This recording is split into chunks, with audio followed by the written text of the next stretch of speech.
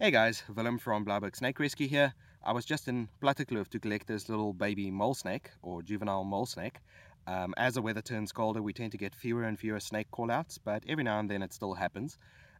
These little guys are completely harmless at this size, although when they grow older they can have a nasty bite. So if you see a mole snake, don't pick it up just because you think it's harmless. Rather call a expert to come and relocate it for you. As you can see here, this guy has some really striking patterning along its back and along its belly there. Mole snakes have this patterning when they're juveniles, when they're babies, and then as they grow older, they lose this completely. And they either turn completely black or completely brown, depending on the area that you're in. Here in the Table View area, I usually see brown, dark brown mole snakes, and then up on the west coast, I usually see them in a very dark blackish color.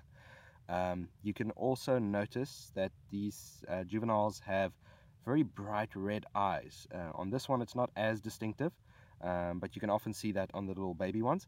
Interestingly enough, mole snakes give live birth. They don't lay eggs, and there can be anywhere between 25 and 50 little baby snakes in a batch like that.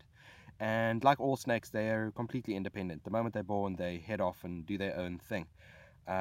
So I collected this one from a construction site. Luckily, the guys didn't hurt it. They just captured it in a box and they called me.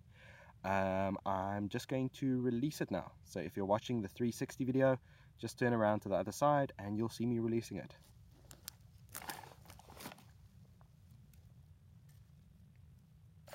Okay, there we go.